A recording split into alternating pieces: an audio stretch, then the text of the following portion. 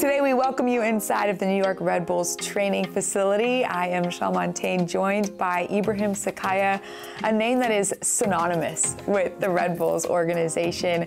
Coach, you've been such a big part of this club for so long, and it's been such a big part of your life. In your current role as the head coach of Red Bulls 2, what's the most important part to you about getting to really help shape this next generation of players in this club that means so much? No, I think the most important thing to see the young boys coming up. I think this is the role for us, like with my staff, being the head coach for the second team and seeing the young players coming from our academy going into the first team. Some like traveling away from here to go to another clubs in Europe. This is the most interesting when you see the young players growing up. We had a bunch of players been here for long, seeing Tyler Adams where he is, Matt Miazika, a few long, you can see how they are, but seeing them when they are growing and where they are, this is the most important. The whole point of this league is to get guys to that point, right? It's to see them get to the next level. But there's obviously a lot of pressure that comes with that. How do you help the guys who have maybe gotten some of that exposure manage that pressure while playing at this level? No, for us here in the club, I think the most important we talk to the players is about the growing, about to understanding the way how the club works, how we want the players to go into our system. This is the most important. We don't put too much players with the players. They have to enjoy also.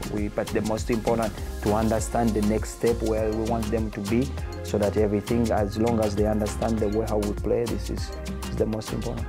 Couple guys who really understand how you play, Ibrahim Sekgya, a couple other guys who are on this roster who are actually from your home country of Uganda. How would you describe the relationship you have with Ibrahim and Frank and Steven? No, I can say I'm like a father to them. I've seen them growing up and getting the players like that to get a chance to be into this organization. Kasule has done a fantastic job with Steve and Frank. You can see where they are.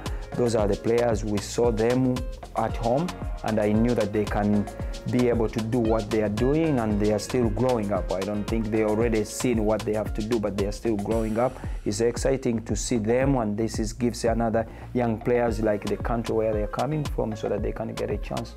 How did you know? Yeah, I went back home, and then I saw them when they are playing, but the connection which I have from my country is big when I see them and then talk about the club, and I knew that they can grow from here, and the club, we saw what they have. They are fantastic players.